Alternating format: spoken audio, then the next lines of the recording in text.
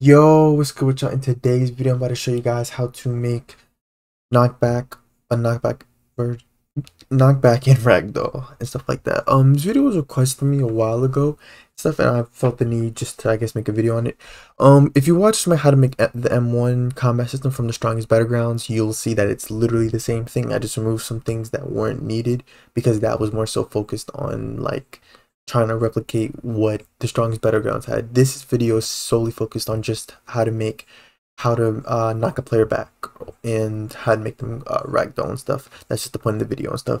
So I'm gonna have a basic combat system, you know, just left punch, right punch, and then it's more so focused on just demonstrating to you guys that you can knock players back and they also get ragdolled and stuff. So yeah, let's go ahead and get straight into the video. Thank you guys for all the love and support you guys showed on the how to make the M1 strongest battlegrounds video. And yeah, if you're watching this as a premiere, what's up? Appreciate you for checking out the premiere. Just letting you guys know this is not live. I know some people, I read all the comments, so I know people be thinking like it's live. Like, no, this is pre-recorded. This is a video that's just airing. But anyway, let's go ahead and get straight into it. Okay, so first thing you're gonna do is we're going to, of course, need a rig because we're gonna need a rig to test, right? To test that, make sure the combat system works. So let's click avatar and let's click rig builder, and then you can insert the rig of your choice, and then you can just leave that right there, right? And then we're going to need a remote event to communicate between the server and the client. So head on over to replicated storage, click the plus icon, insert a remote event. If you don't see it, simply search for it, insert one, and then name it combat events, and then leave that inside of the replicated storage. Then inside of server script service, you're going to have your 3 animations. We're going to come back to insert a server script, and once we create the server script, we're going to put the 3 of these animations into the server script after the fact. But we're going to come back to insert the script after we finish the client-side scripting and stuff. So you can just leave these as is. To insert animation, click the plus icon, type animation. Then you want to name your animation. Be very specific with your naming. So knockback, left punch, and right punch. That's the naming I went with and stuff, right? Then you would just throw your animation ID in here, and it'll autofill the RBX asset ID portion, right? And then just give them a name. Then you can leave that there until we come back. Then inside of the sound service, I have sounds. Here's what they sound like. Just some punch sound effects. You can get these by going to the toolbox, going to audio, simply just type punch. Just literally type punch sound effect. You guys will find a whole bunch of options to choose from, right? But yeah, let's go ahead and get straight into the video. So let's open up starter player and let's insert a local script into starter player scripts. We can go ahead and name this script combat script, in parentheses put local. We're going to delete print hello world, and then I'm going to make 4 variables. First things first, I'm going to make a variable for the user input service. So local UIS equal to game get service to user input service. Then I'm going to get the combat remote event. So local combat event is equal to game the replicated storage wait for child combat event. Then I'm going to make a variable for the attack number. So local attack number is equal to 1. This pretty much is a way so I can keep track of like what attack we need to use. Like if a player, you know how like you want to order to go left punch, right punch, this is how you keep track of that. Like 1 is obviously left punch, 2 is right punch and stuff. So if the value is equal to 1, then it's gonna throw a left punch. If it's equal to 2, it's gonna throw a right punch, and then it'll just keep playing on in that cycle. But you'll see more what I mean when we get into the actual function. And then of course I'm gonna make a variable for the cooldown. Local cooldown is equal to false. The cooldown simply just works so that whenever the animation is finished for the attack, the player will be taken off a cooldown so that they can't like be trying to use attacks at the same time and stuff. You can't interrupt another attack pretty much. So then time to get into the function. I'm gonna say UIS.input began, connect function, in parentheses put input, comma processed, right? Then enter, and then I'm gonna say if input that user input type is equal to enum that user input type keyboard, and sorry guys, mouse button 1. I forgot this is supposed to be like a M1. Well, you guys can choose whatever you want, but I forgot it's supposed to be like an M1 type system and stuff. I'm so used to doing keybinds that I'd say that like I've only done mouse button 1 for like 3 or 4 videos, so that's why I'd be throwing me off anyway. And processed is equal to false. Processed is how we check to see if the players to make sure that the player is not typing in chat, they're just pressing the key regularly. And of course, to make sure that cooldown is set to false. If it's set to false, we're going to set cooldown equal to true because the player is now on cooldown. Then we're going to set up an if statement. If attack number is equal to 1, this means that the player's attack should be a left punch. So what we're going to do is we're going to say attack number plus equal to 1. We're going to increase that by 1 to, you know, make it equal to 2 so that when it comes back again, when a player tries to attack again for the second time, it's going to know, okay, let's throw a right punch.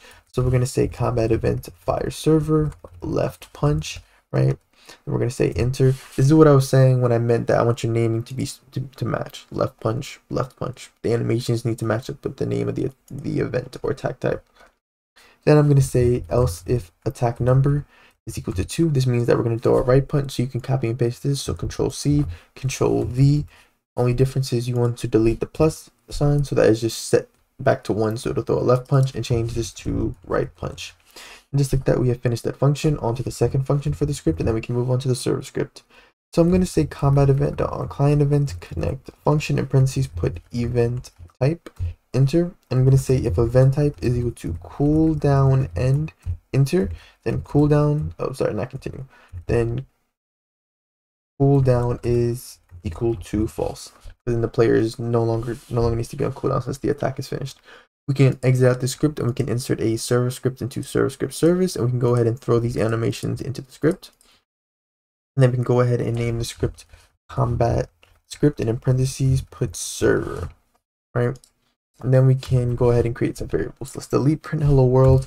Then let's get the sound service first. Local ss equal to game get service sound service. Then let's get the debris service. Local ds is equal to game get service debris.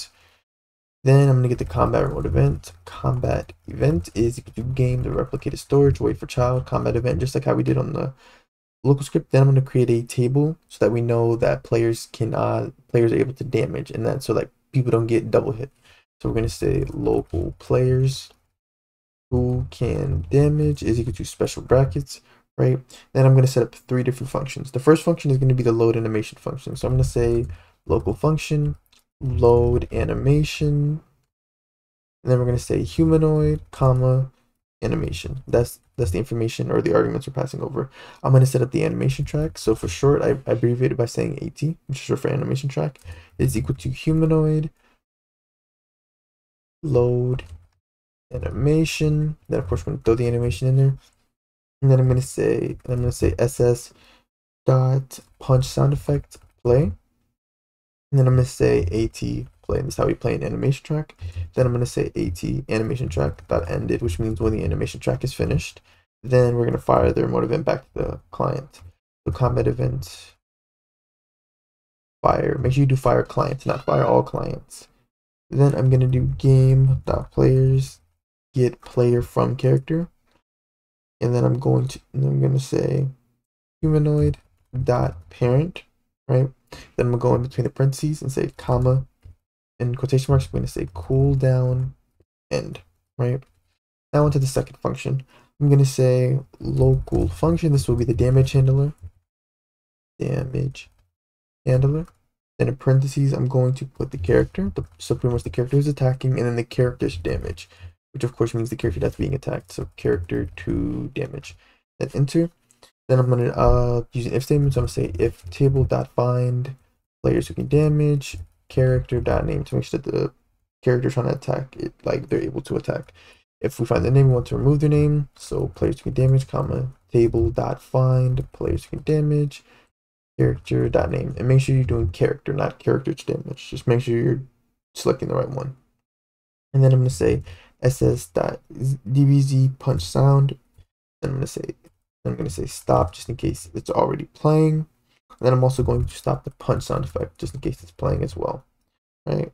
Then I'm going to say character to damage dot humanoid dot health is less than equal to 10, which means it's going to subtract 10 away from the player's health. And then ss dot dbz punch sound play, right? Then I'm going to set up the animation track. We can just copy and paste this. So just Control C, Control V, right? And then of course you're just going to need to change some things. So for here, this is the knockback animation I have and stuff. The animations I have work on R15, so I'm pretty sure. Let me double check. No, actually, sorry guys. Animations I have work on R6, but yeah, you guys may have to find your own animation. But yeah. So I'm gonna do character to damage dot humanoid, right? And then with this for the load animation, I'm gonna say, and then with this I'm gonna say script regular brackets, and then I'm gonna say knockback. We're gonna reference the knockback animation. And I'm going on the outside, and then I'm going to play the animation track. So AT play, right? Then after that, I'm going to create an attachment because that's just the knockback animation. So far we've damaged enemy player as well as we've played the knockback animation, but we actually need to knock the player back, right? So let's say local attachment. I think I spelled that wrong. Yeah, I spelled that wrong. Attachment equal to instance.new attachment, and then you want to parent this to the character damage dot humanoid part, right? Then we're going to create a linear velocity after. So linear velocity is equal to instance.new linear velocity, comma, parent it to the attachment. Then we're going to set some properties. We're going to say linear velocity dot max force is equal to 9999, so about 5 nines. Then you're going to say linear velocity dot vector velocity is equal to parentheses character. You're going to say character dot humanoid root part dot position minus character to damage dot humanoid root part dot position, right? Then I'm going to go on the outside of those parentheses and say dot unit times vector 3 dot new 0 comma 0 negative 40, so we can knock the player back, right? Then we're going to say linear velocity dot attachment 0 is equal to attachment, right? Then I'm going to say character to damage. That's how we do the knockback. Here's how we handle the ragdoll. So I'm going to say character to damage that humanoid root part anchored is equal to false. Then character to damage dot humanoid root part dot c frame, and then let's say times equals c frame dot angles, and let's say math dot rad 180 comma 0 comma 0, right?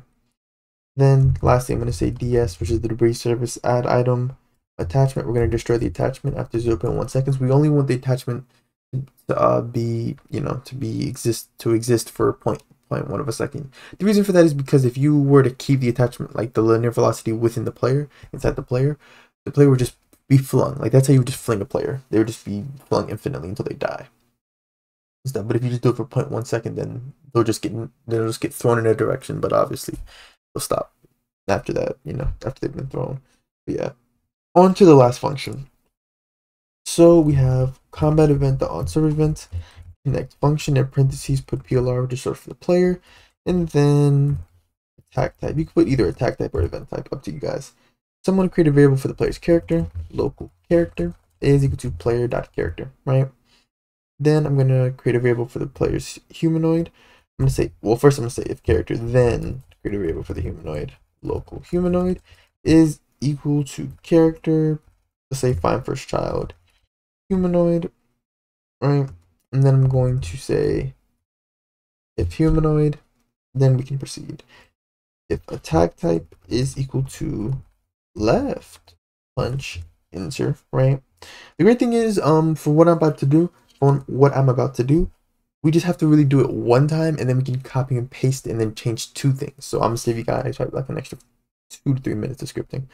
So yeah, so I'm gonna say I'm trigger the load animations function, and then I'm gonna send over player's humanoid as well as the animation. So script attack type, right? And then I'm gonna insert the player's name into the table so they can do damage. Players who can do damage, and then I'm gonna say player.name, insert their name into the table.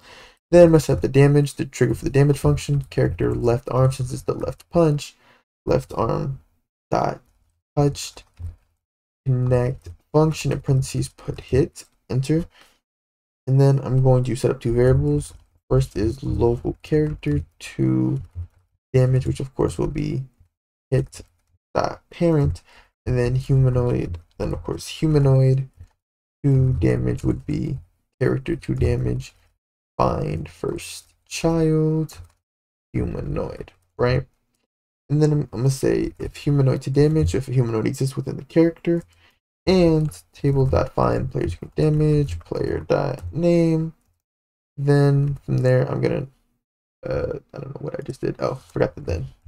Then I'm gonna, what the hell did I just do?